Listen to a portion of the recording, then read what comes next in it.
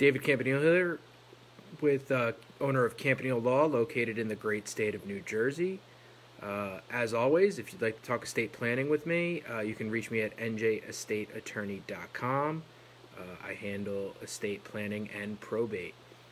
So today's topic is something that I get a question a lot from even just friends, not necessarily clients, is, do I really need a will?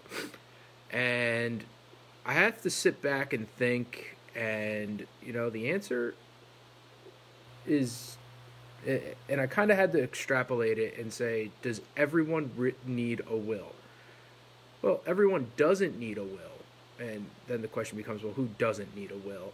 So in New Jersey, the probate process is really easy. We adopted the Uniform Probate Code back in 2014 or 2015.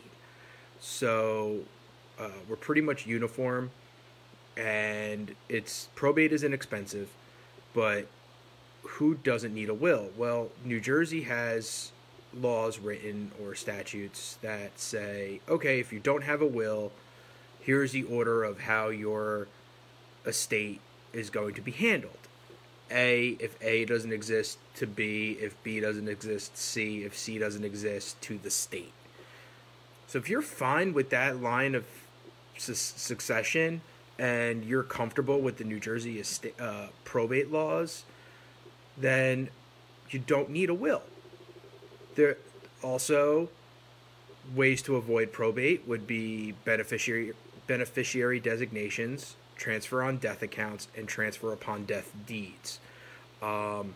So there are ways around probate. There are ways around not having a will, not needing a will.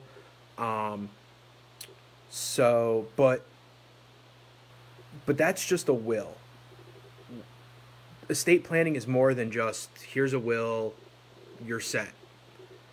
There are other important documents involved, and those documents are your power of attorney, your medical power of attorney, and your living will or medical directive. So these forms, these 2-3 other forms or documents are used when you're still alive but incapacitated. So, and imagine, we look at,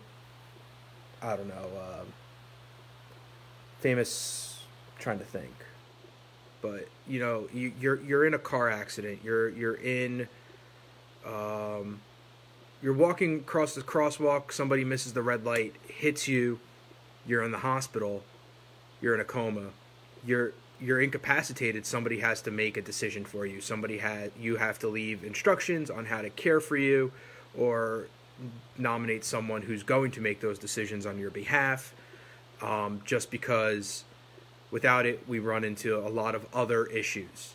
So these forms are highly important, and probably the most important of the estate planning forms, because it's when you're alive, and that's when they're functioning.